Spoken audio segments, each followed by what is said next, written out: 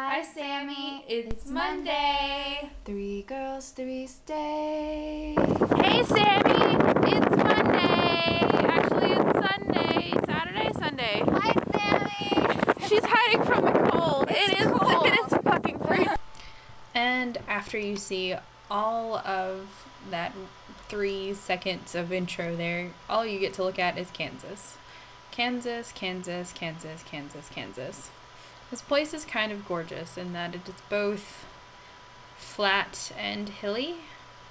The sun was just perfect. It was the great moment to come look. We were going to wait until sunset, but like I said, it was really cold. And there's the one stop sign in all of Kansas. And Michelle says something witty here to the effect of, well, there's probably 11. They are really liberal with the stop signs here. Oh, and look, there's Michelle. She's pointing out there's a dead animal. I'll probably cut this part out. It was a beagle or something.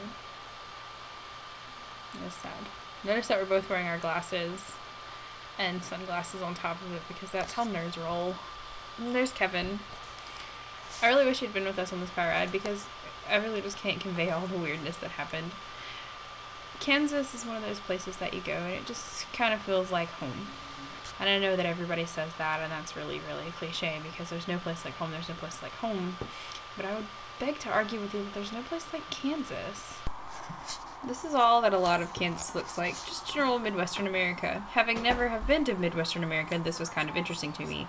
Tons of little ranch houses and trees and stuff. The road that we're currently on, and apartments and stuff. Like, Michelle is ruining my narration here. I'm trying to be, like, insightful and how beautiful Kansas is, but whatever.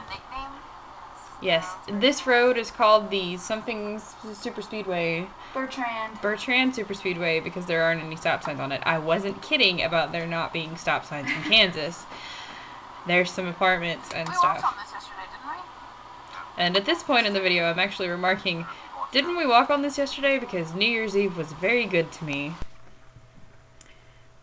And here we have where they were informing me that no, in fact, I was not in this part of Manhattan, Kansas yesterday. I was in a different section, but I'm not kidding whenever I tell you that Kansas looks a lot the same. And here we have Kansas State University, where our dear friend Michelle studies on occasion sometimes.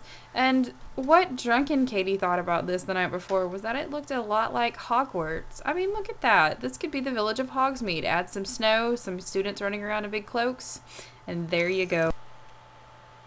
Even the football stadium looks mildly like Hogwarts at Kansas State University. Oh, Kansas State University, all you need is a nursing program. And then Manhattan, Kansas proceeds to be just a little tiny bit like Hollywood, which is where Sammy lives, in that it has this giant sign that says Manhattan on it. Michelle's boyfriend Kevin has walked all over it and was telling us that as much as I wanted to, he wasn't going to take us up there and let us walk all over that sign today. Because, you know, it's cold and stuff. Michelle, we'll go back there one day. Don't you worry.